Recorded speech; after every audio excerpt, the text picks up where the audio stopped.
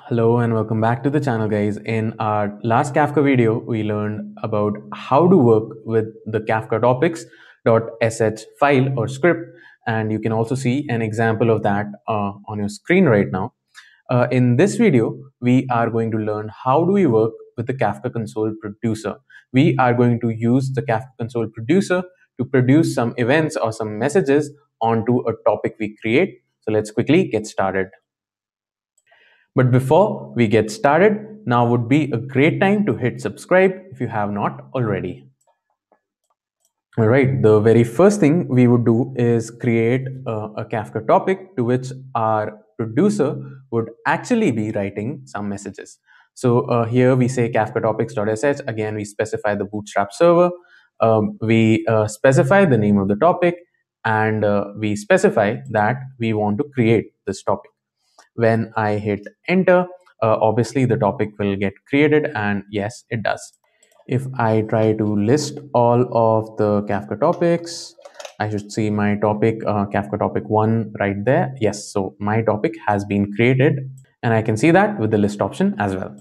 The next thing that we are going to do here is actually start the Kafka console producer. For doing that, we again have a script which is called the Kafka Console. Yeah, you can see it right here. This is the console producer.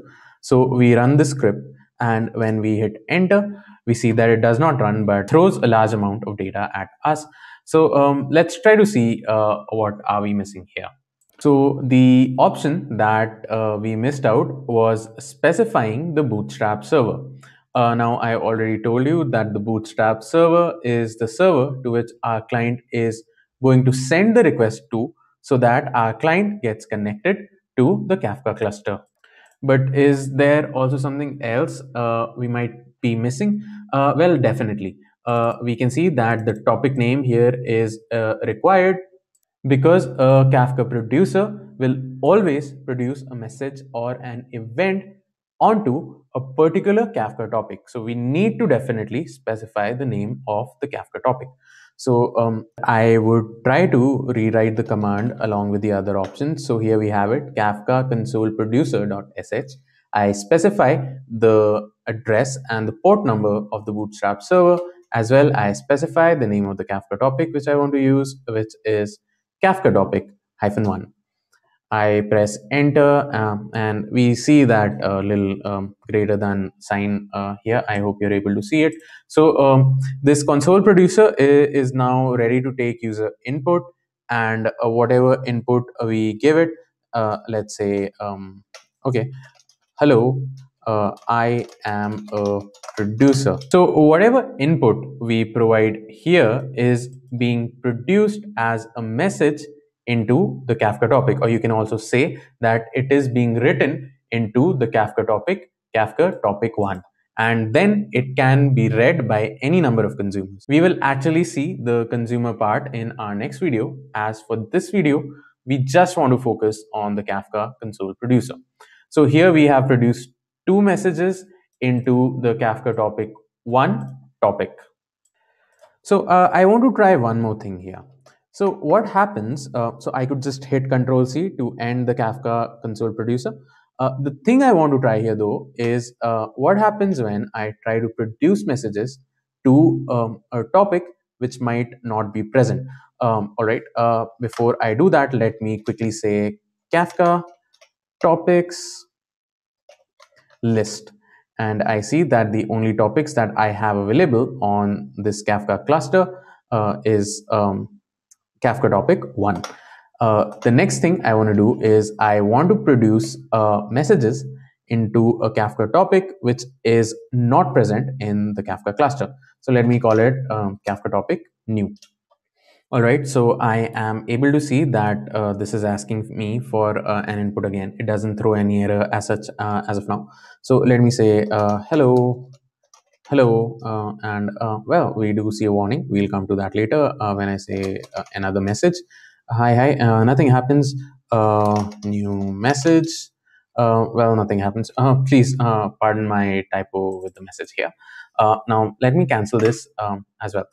So what happens when I say Kafka topics list one more time. Well, we see that Kafka topic new has been created, and if you would be checking out the logs as well, you would somewhere see that Kafka topic new got created when we in fact launched this command. Nonetheless, let me go ahead and try to describe all the Kafka topics as well. Um, and as you can see that Kafka topic new has a certain node which is the leader for that topic. But what happens here? So Kafka console producer, when we launched or ran this command, this topic did get created, but the leader for this particular partition for this topic was not elected unless and until a message came to be written on that particular partition of this Kafka topic. So here we see that leader is not available. So when this error might have been generated, Kafka would have selected a leader for this particular partition of this Kafka topic, and then this message would have been written to this Kafka topic. And that is the reason why we see this particular warning right here. Also, one more thing to note here is that this topic would have partitions as specified in the default config for Kafka. So this is just not the recommended way of creating a new topic in Kafka. We should create a topic using the Kafka Topics API or the Kafka Topics.sh script so that we can specify the required number of replicas, the required number of partitions. And if we are okay with using the defaults, then it's okay if we want to go with not having created a Kafka topic beforehand and having it created on the fly when we launch the Kafka console producer. So that's all we had for this short video, guys. Hope you had fun watching and were able to learn something new.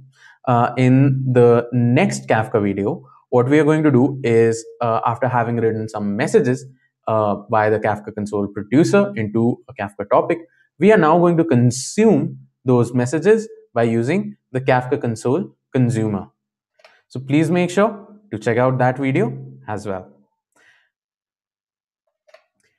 And if you like the content of this video, please do hit the like button. If you like the content of my channel, please click subscribe. You can hit the bell icon to never miss any new updates. And like always, thanks a lot for watching, and I'll see you very soon in a brand new tutorial.